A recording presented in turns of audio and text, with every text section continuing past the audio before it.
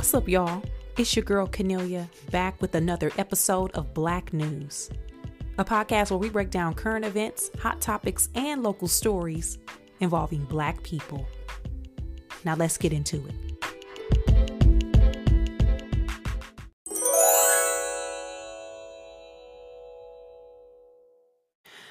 Well, y'all, it is officially less than 1 week away from Election Day.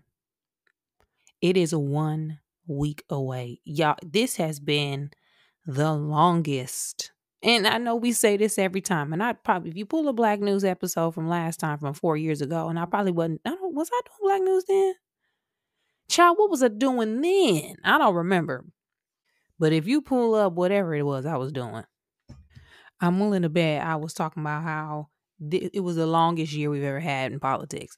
This has been extremely brutal for the simple fact that Black women, it has been proven once again what we already knew. Black women have to be exceptional and we have to be 45,000 times better than everyone else in order to be considered the same. The double standards have been double standarding. And honestly, I don't think after the election, it's going to change. I think this is just going to magnify a level of angst within people that we just going to have to deal with in perpetuity. The same way when Barack Obama was elected president, that made everybody who was not Black on edge permanently. We are in this situation. And I say this, I'm going to say it again. You cannot tell me that we are not in this situation because we had the audacity to elect a Black man for the president of the United States. Yeah, we would have been on this path, but I think that really gave people, that solidified to people that what they view as America was about to change. And the America that people were fed, those days are over, and it's almost over. And then you have a certain side of this political fight fighting for their lives. Literally, they fighting to remain the majority. That's what this is about. It is about maintaining status quo. But with that said, I cannot wait to vote for that Black woman. I have early voting has started in LA County as of this weekend. If you're not in LA, child, we got a 1,000 propositions on the ballot. Every year we got propositions. It be anywhere from voting on rent control to marijuana, anything you can think of. There's a proposition for it. They send out books so for us to review. Child, I got to study. I got to go online, find the cheat sheets because it be cheat sheets for people to follow. I got to get myself prepared so I can go vote. I am going to vote early. I'm hoping I can get my studying done by this weekend at the latest, Friday, Saturday, so I can go on in there and do what I have been excited to do since this summer when Kamala Harris was announced as the presidential pick. I cannot wait to vote for that Black woman. I cannot wait to vote for that HBCU grad, for that member of the Divine Nine, for that educated, smart, beautiful Black woman. I can't wait to get in the booth. Get in the booth. Like, I'm about to be up in the booth. Okay. I can't wait. And I'm gonna be crying. Y'all know I be crying. I be crying and I know what I'm gonna be crying. Because it's very emotional. This is a very emotional time, regardless of what side you own. And if you're listening to Black News as a listener, I kind of have an idea of which side you on, right? Now, granted, the episode where I talked about Black men, y'all, if y'all go to my YouTube and look at the comments, the Black men was going crazy in it.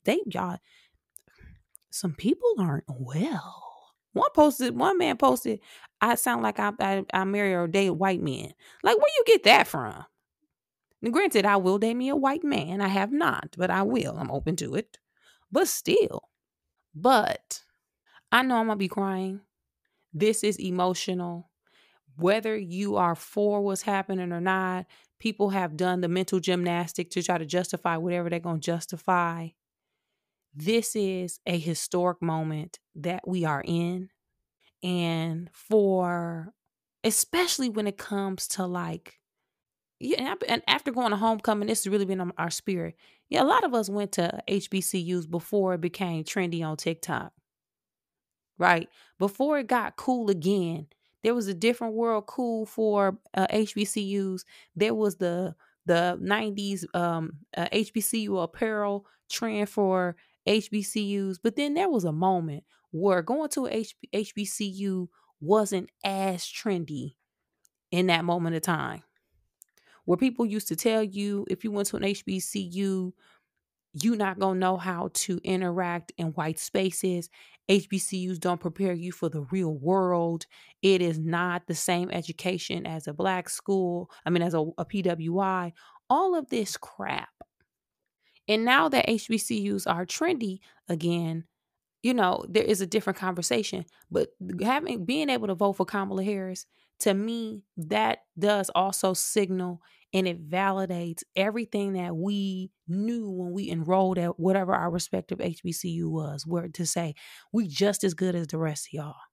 And I'm getting the same, if not a better and a higher level of education at this institution than you are over there. And mind you, there was a study that I just saw released that ranked the like highest paid black graduates by school. Child Morehouse in them on number one. And this is over PWIs. So I don't want to hear it no more. I'm about to go up in the booth and I am excited. I'm so excited to vote for Kamala Harris for president. I hope you all do the same. I hope you all did your part this election season, even if that was donating, whether you knocking on doors last minute, phone banking, text banking, making postcards. If you went to a rally, put up a sign in your front yard, maybe you had to cuss one of your relatives out for being stupid. Whatever the case, I hope you all, especially in this final few days, this last push, don't let up. We got to keep going. And then come Tuesday, Wednesday, which I don't think it's going to be resolved that fast because, your boy and them the Red Hats already setting it up for them to deny whatever happens regardless. But I really think Kamala Harris is about to take this. I really do. I really do. So let me know y'all thoughts about it. Obviously, next week for Black News, I will try to hold off recording the episode with enough time to talk about the election. But when I record this, it's usually before election night. So I may have to wait until the week after to really talk about it. But I'm going to update as much as I can prior to this being released on Thursday. Because when it come out Thursday, child, I done recorded three days before that. But regardless, let me know your thoughts about it. You can hit me up at Canelia on social media.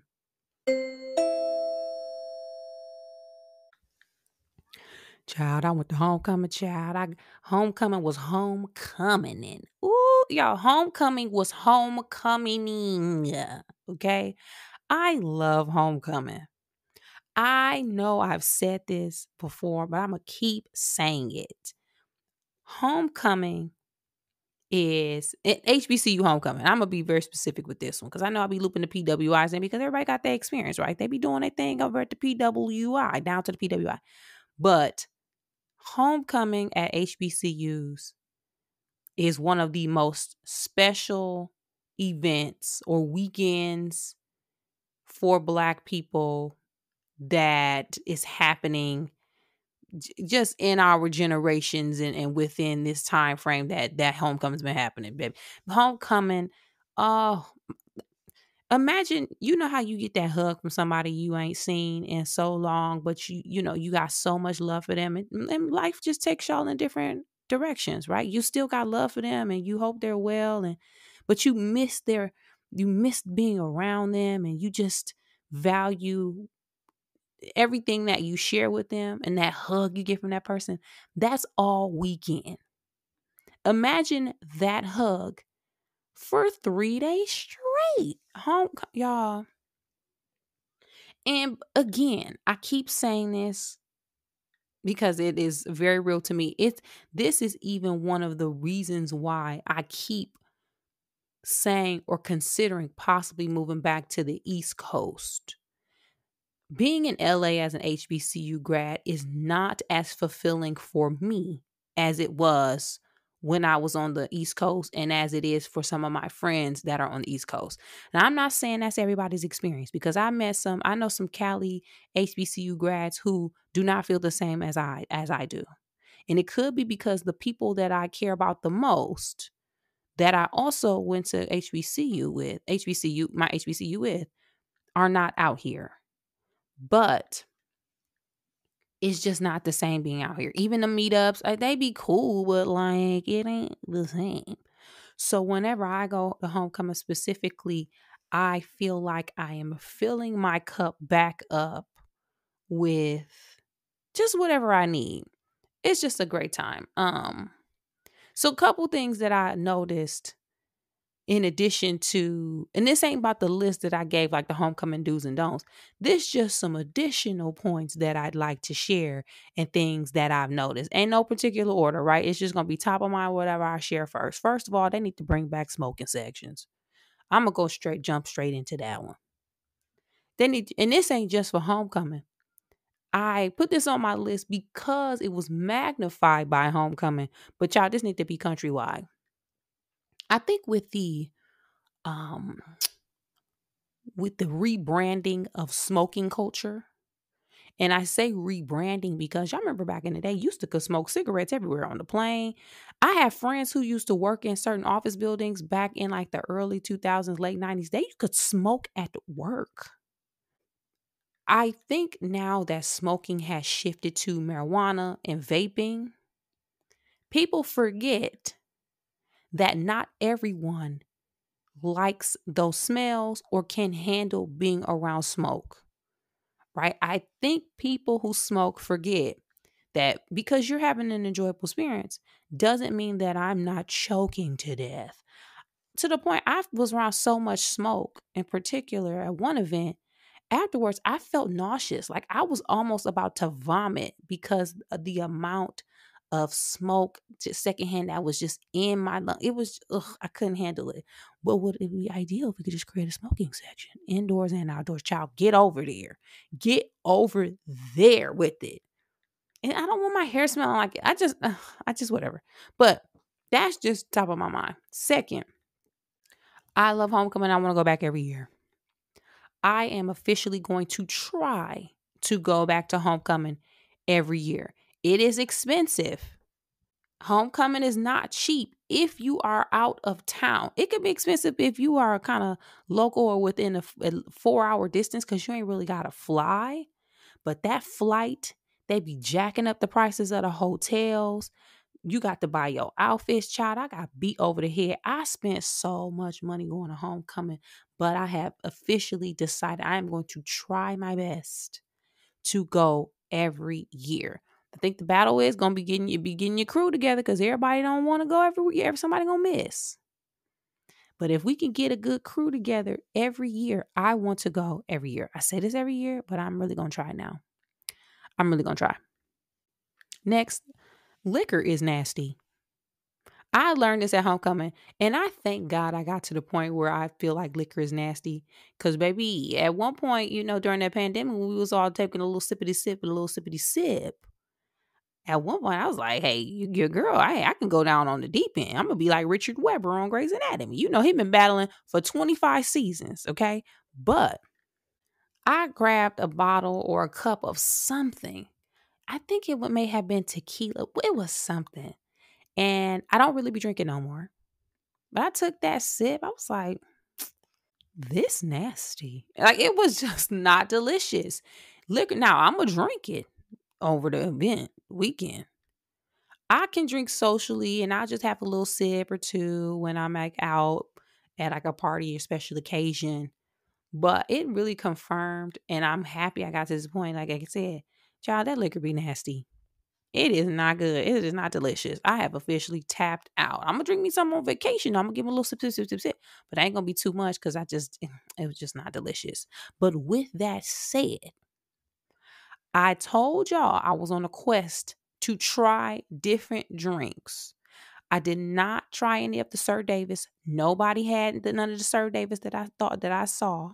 Unless they was hiding it or drinking it on the low, because the bottle about $90, and I can understand not want to be just outside all willy-nilly. But shout out to my boy Russell, one of the alphas. He was the original plug at homecoming with the Alpha T. Y'all, that drink gooder than a mug. Let me tell y'all something. The Alphas got the best fraternity drink. And hey, I'm so sorry. If you wanted the bros, the Kappas, the bros, the Noops, the Sigmas, the Iotas, I apologize in advance for declaring this way. But I have had Noob Juice. I have had Omega Oil. I had Sigma Punch back in the day. Y'all don't know what the Iotas be doing, baby. Hey, I don't know what y'all be doing, but I've tasted 4 fraternity drinks, and I have to tell y'all, the Alphas got the best fraternity cocktail. They got the best drink, and I'm gonna tell you why. And I feel like this is an experience that you can really get at the homecoming. You can get this at the homecoming. I'm telling you, that's why you need to go to homecoming, not just for the experience, but for the Alpha Tea. Because we ain't having undergrad. Okay, I ain't never had no tea. I ain't even know they had to drink. The Alpha Tea tastes like grown men made it. And if you've ever had any of the fraternity drinks, you know what that means. I'll elaborate. Some of the others taste like somebody just bought one of them big old McDonald's coolers and threw a bunch of shit in it and dumped some Everclear on top of it and let it sit outside overnight. The Alpha Tea tastes like grown men who have jobs and contribute back to their HBCU made the drink. Now, the first sip, it hit me in my chest.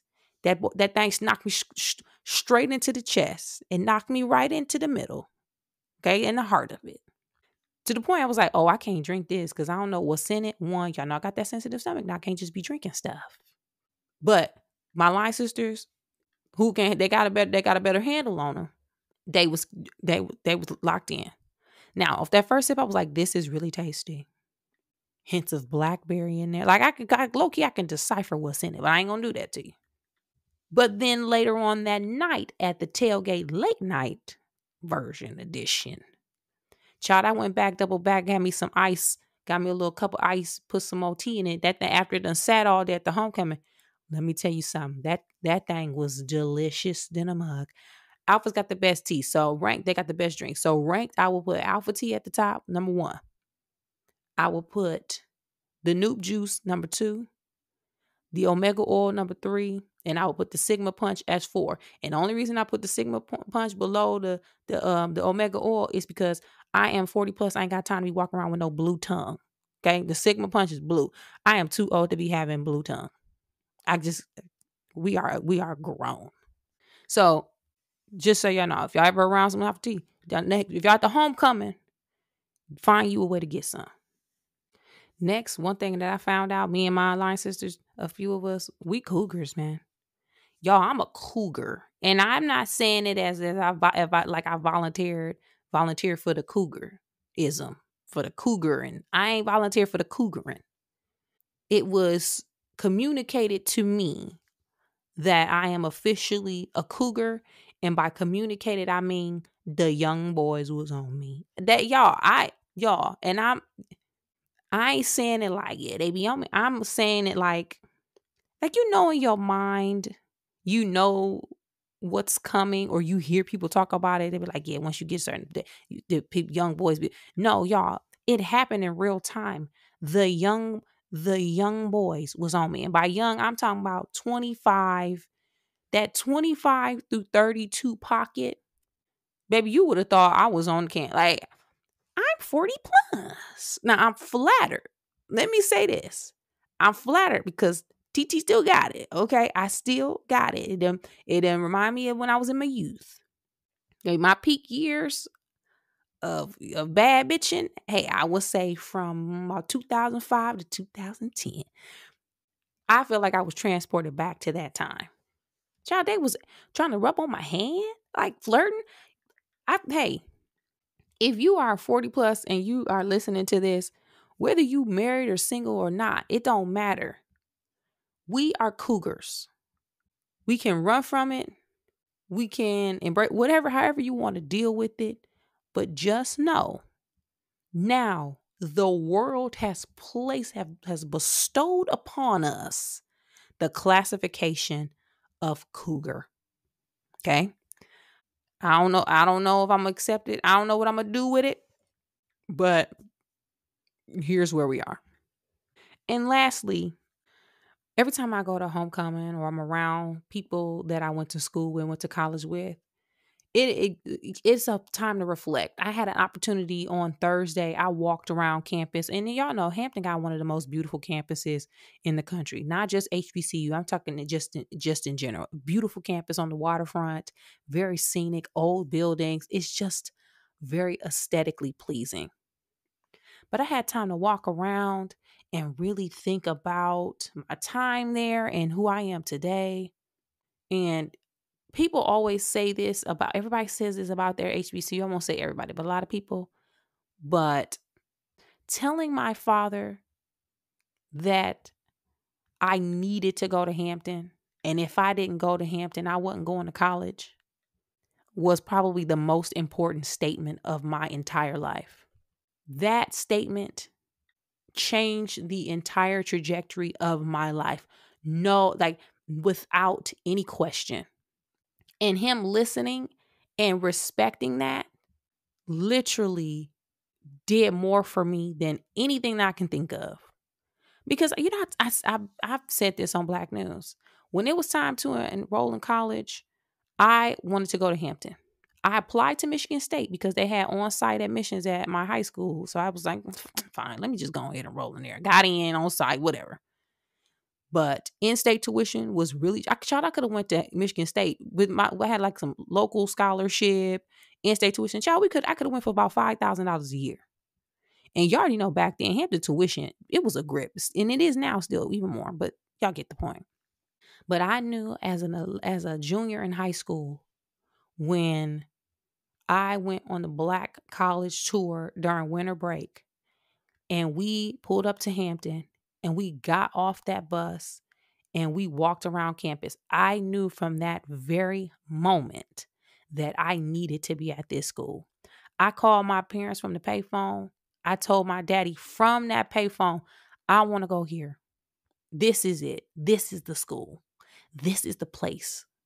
I knew it. I knew it. And I had I had whatever in me, and it nothing but God. Literally, this is nothing but God.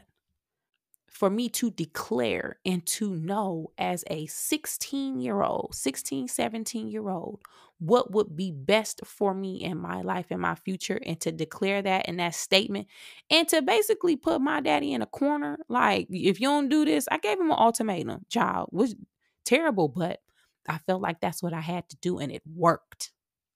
That was the best thing that I could have ever done, hands down. And every time I'm back at Hampton, I realize it even more, even in my life and who I've become and who I could have been if I would have made a different choice.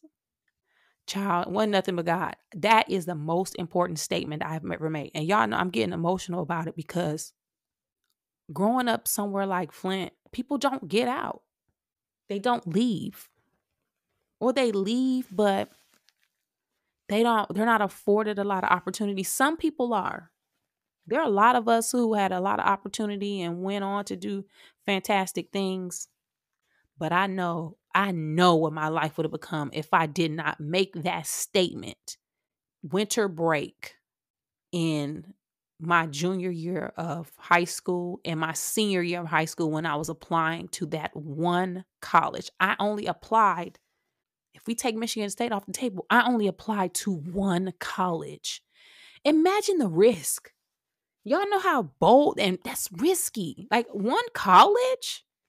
Child, I was banking on that. That was it. I put all my chips on the table. Here, all of this on this. I'ma get in. I'ma get in. If I wouldn't have got in, guess what? I probably would have applied the next time. But I can't, y'all, hands down. That's the best decision I've made. That was the most impactful statement I've ever made. And to this day, I will stand on that.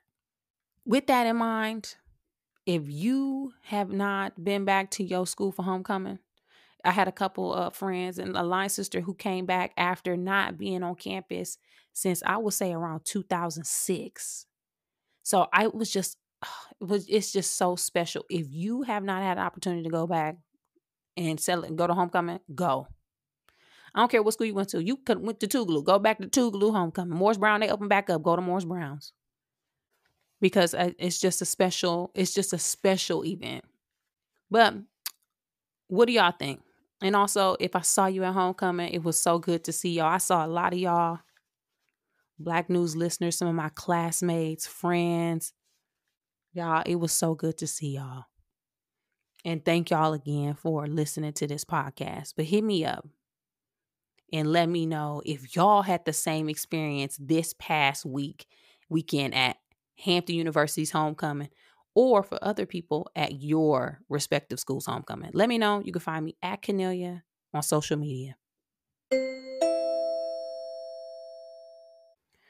And on a lighter note, y'all, they done messed D Wade basketball statue all the way up. Now, y'all, now, y'all know fantastic, great, legendary basketball players get statues erected in their honor, usually outside of the arena where they played. If you are in LA and you go to Staples Center, aka Crypto, because we gonna always call it Staples, they got a bunch of sports statues out there. They got baseball, some LA Kings, historic LA Kings players. Child, the statue of Shaq, they got it hanging over the edge of one of the like in the air. And he dunk, like, you know how he used to dunk and break the backboard? Child, he dangling. They got Shaq statue dangling from the air. It's a few with Kobe, and then they got the Kobe and Gigi statue, which is really beautiful. But it's just it's just a like a respect thing, and it's just something that happens with legendary players, like I mentioned.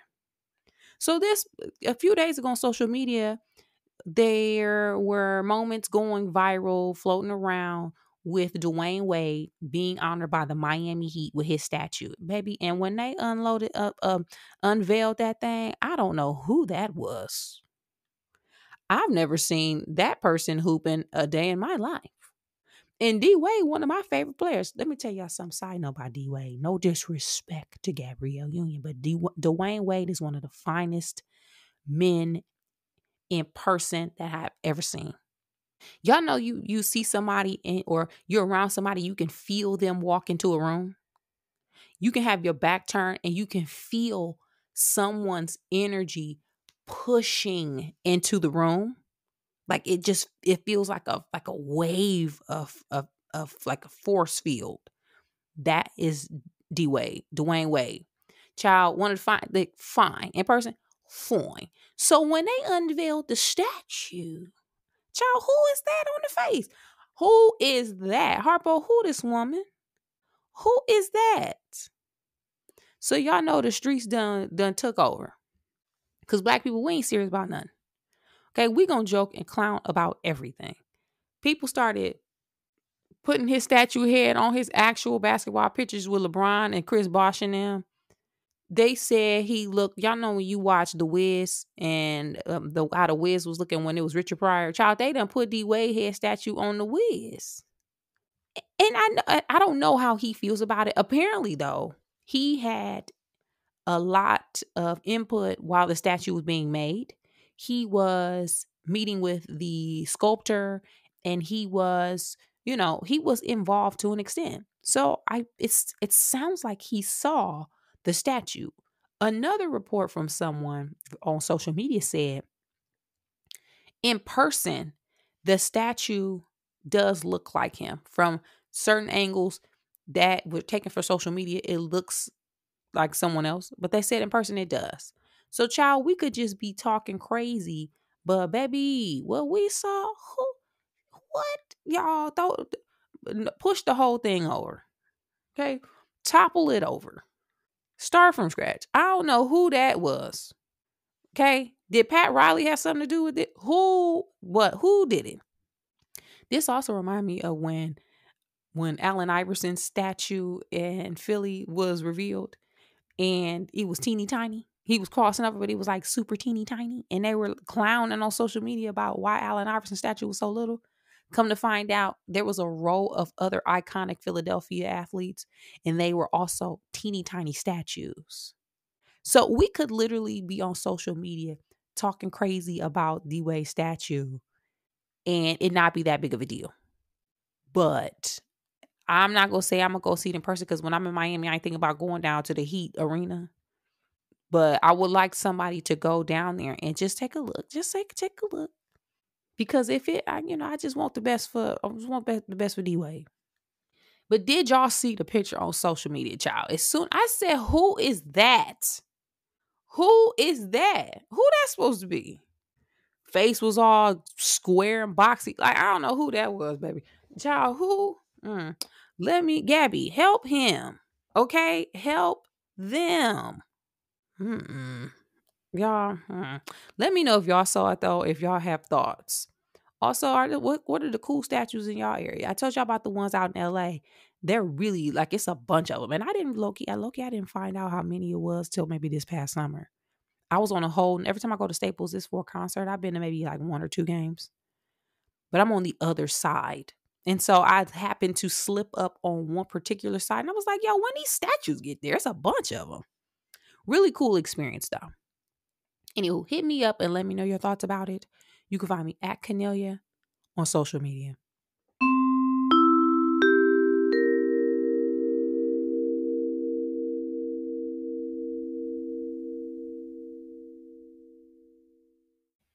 On this week's episode of Black News, we talked about the final few days before the official presidential election. We also talked about my homecoming experience this past year and gave a quick update to some of the things that I noticed or some new thoughts that I had. And also, we quickly talked about Dwayne Wade's statue that was unveiled in Miami this past week. Hit me up. Let me know your thoughts about all of these topics, some or none.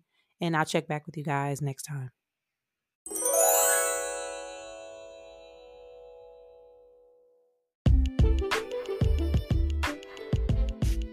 That's it for this week's episode of Black News, y'all. Thanks again for supporting the podcast by sharing, liking, subscribing, and rating 5 stars on your favorite podcast app. To find more information about me, you can check me out at Canelia on social media, as well as on my website, which is canelia.com. And as always, thanks for supporting, and I'll be back next week with new topics and a new episode.